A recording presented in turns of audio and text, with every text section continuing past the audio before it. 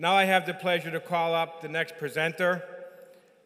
Not only is Andrew Skip serving as this year's Tocqueville Society Chair, he served as the campaign chair for the 2004 campaign.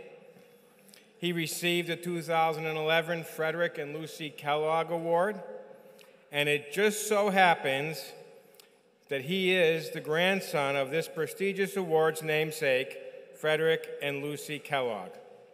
To present this year's Frederic and Lucy Kellogg Award, please welcome Andrew Skip.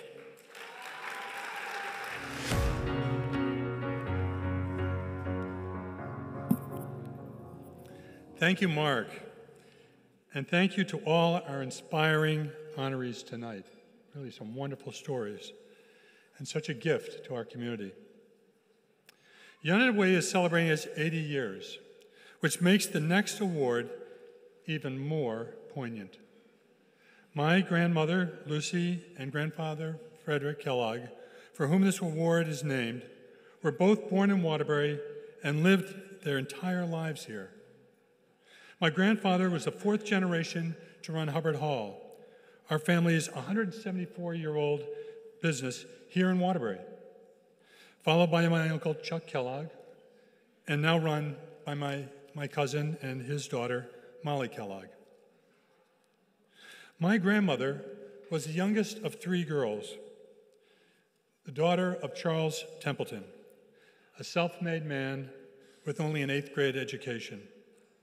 Eventually worked and became owner of a hardware store here in Waterbury.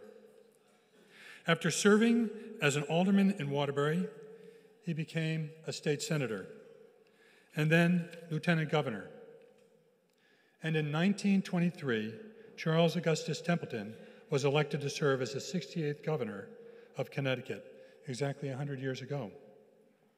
My grandparents loved the Waterbury area, and more importantly, had a sense of a commitment instilled in them by their parents to make a difference in the community where they lived and worked. In 1942, when my grandfather, Fred Kellogg, was serving in the United States Navy in the Pacific, my grandmother, Lucy Kellogg, served as a charter member of the very first board of directors of what was then known as the Community Chest, which we now call the Greater Waterbury United Way.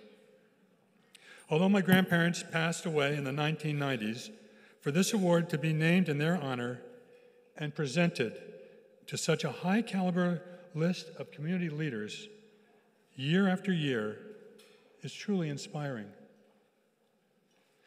And tonight's honoree is no exception. This year's recipient is Lynn Franklin Henry, a woman who has spent much of her adult life in service in the greater Waterbury community. As a member of the Women's Committee at the Mattituck Museum, Lynn met my grandmother, who would become a role model, mentor, and more importantly, her friend. Later, they served together as board members at the YWCA, along with a diverse group of smart, dedicated women. They worked together to provide needed services to women and girls in the Waterbury area. The YWCA board put their efforts to removing obstacles such as sexism and racism, as well as raising funds. Expanding her volunteer efforts, Lynn joined the evaluation committee of the Waterbury Foundation, the precursor of the Connecticut Community Foundation. During her time, they undertook a major shift in their funding approach, including multi-year grants, with the knowledge that large grants over several years could have a stronger and longer lasting impact.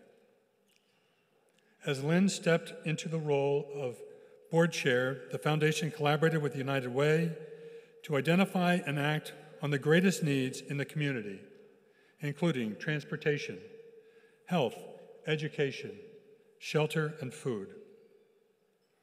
With a passion to provide additional educational opportunities to children in Waterbury, she became the founding member of the Brass City Charter School.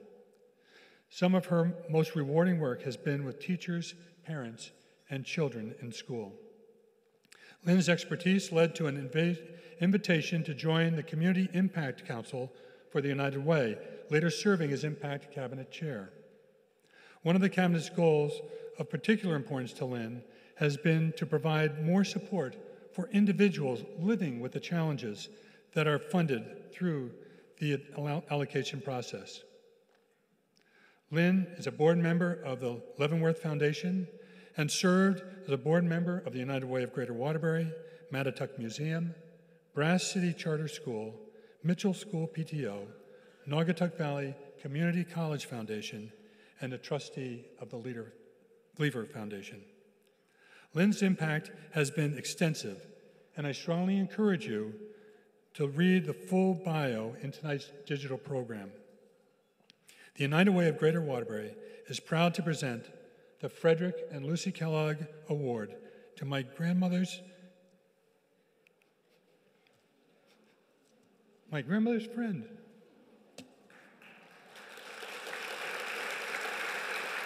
Lynn Franklin Henry. Come on up here.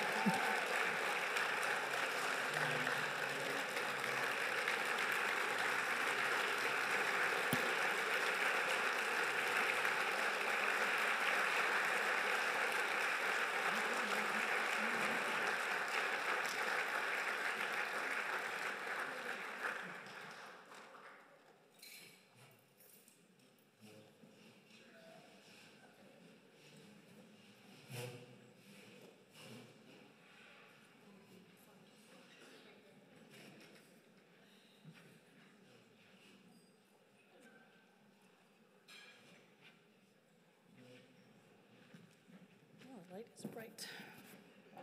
Thank you, Andrew. Truly, to receive an award in the Kellogg's name, Lucy and Fess, is truly an honor. I cared so much about them.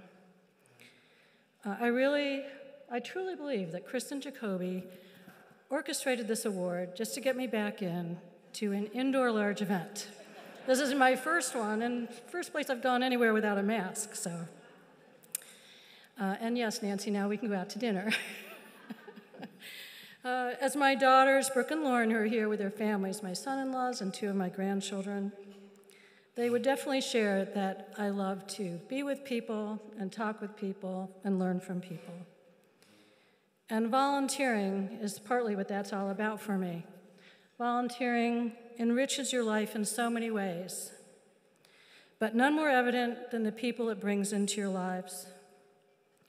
Volunteers like Rick and Kat, who saw a need in the community and dedicated their time to working with others and making a true difference in their lives.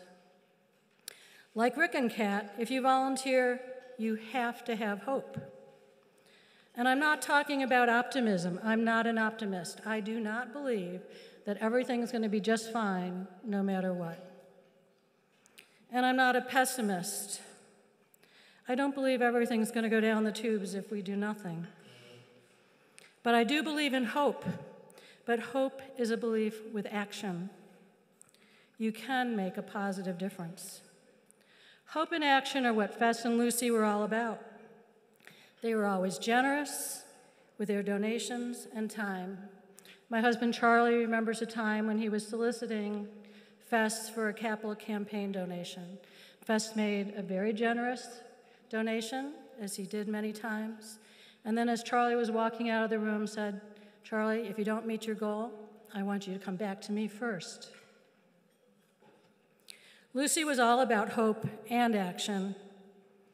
While she was involved in so many other organizations, I really did get to know her best at the YW when I joined the board around 1980. I soon learned that in 1945, with a petition over 2,000 Waterbury women, Lucy helped to establish the Waterbury YWCA, where all women were welcome to meet in their own place and to address their own needs. If you're old enough to remember the 70s and 80s, most nonprofit fundraisers were ziti dinners, small auctions, and a lot of rummage sales. One day, Lucy asked, "Why are we having all these rummage sales?" Let's have a shop. So her beloved barn shop was born. I think Jill remembers that barn shop. Helping Lucy in the barn shop gave me even more time to get to know her, learn from her, and gain a very important insider knowledge of when she might put her Ferragamo shoes on sale. But then I was sore to discover that my size 7 feet would never figuratively or literally fill her shoes. The YW is filled with so many other women that I grew to respect and learn from and love. Lyda Wright, Priscilla Whittemore, Vassa Knight, Lillian Baskerville. And they all were committed to our mission to eliminate sexism and racism by any means necessary. Here at the United Way, I have worked closely with so many other volunteers, many here tonight. Mary Rosengrant Chipolone, Stephanie Hayes, Erin Dorman, Liz Brown, and most recently, Yurixa Lopez. The cabinet is in very good hands. And several others who have become dear friends, Nancy Becker, Kathy Smith, Kathy Luria, and Annie Scott. If you volunteer, you also have the privilege of working and learning invaluable lessons from staff members. People like, in my past, Barbara Ruggiero and Nancy LaDonna at the Brass City Charter School. People like Althea Marshall Brooks at Bridge to Success. And here at our own United Way, Rebecca Williams, Joanne Reynolds Belanda, and the incredible community impact staff, Karen Mello and Renee Young. And of course, Kristen Jacoby, and I believe that Kristen is hope personified. Whether you volunteer or work for a nonprofit, hope is what drives you. Hope that our collective efforts can change lives. Hope that we can change the future of our community for the better. One of my favorite quotes is by James Baldwin. Not everything that is faced can be changed, but nothing can be changed until it is faced. I can't thank you enough for this honor. To have an award in the name of friends and people I admired so much, like Vess and Lucy, means everything to me. Thank you.